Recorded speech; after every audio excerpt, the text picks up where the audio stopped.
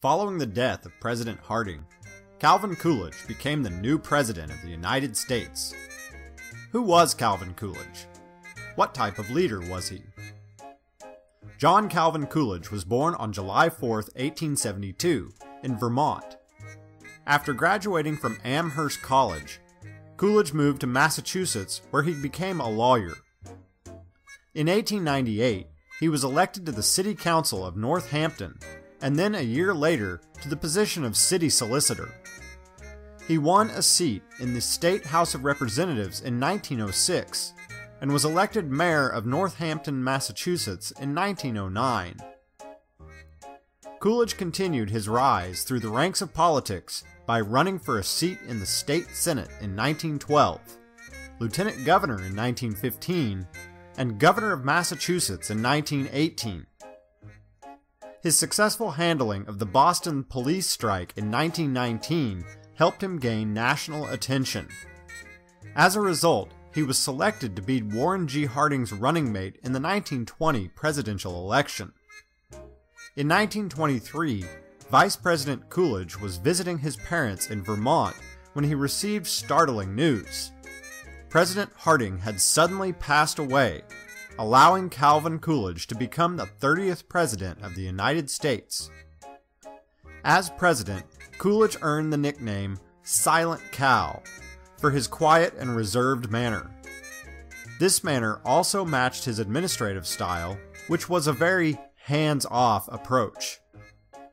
Unlike some earlier administrations, he did not believe in government regulations and insisted that the government should stay out of the way of the American economy. This approach came to be known as laissez-faire economics, which literally translates as "let it be." Coolidge became famous for saying, "After all, the chief business of the American people is business." During his administration, Coolidge was a strong proponent of African American rights.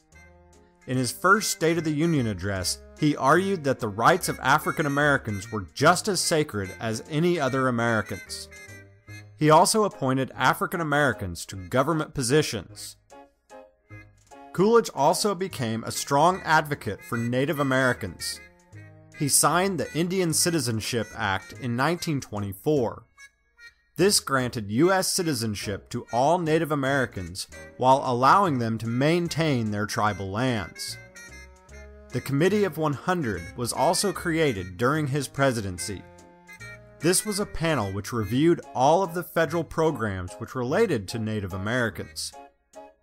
The committee eventually suggested an in-depth investigation into the living conditions that existed on Native American reservations.